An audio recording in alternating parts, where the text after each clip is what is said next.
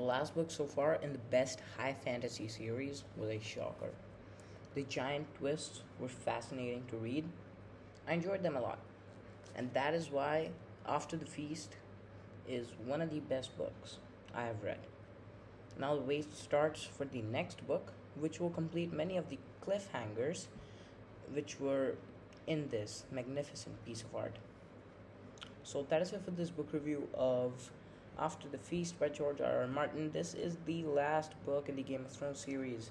So I have started reading The First Lady, a book by James Patterson.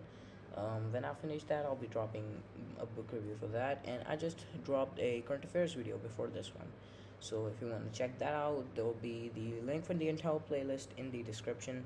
Make sure you hit the like button if you haven't already done so. Also subscribe to the channel. So I've been Abeer Rao, and thanks for watching.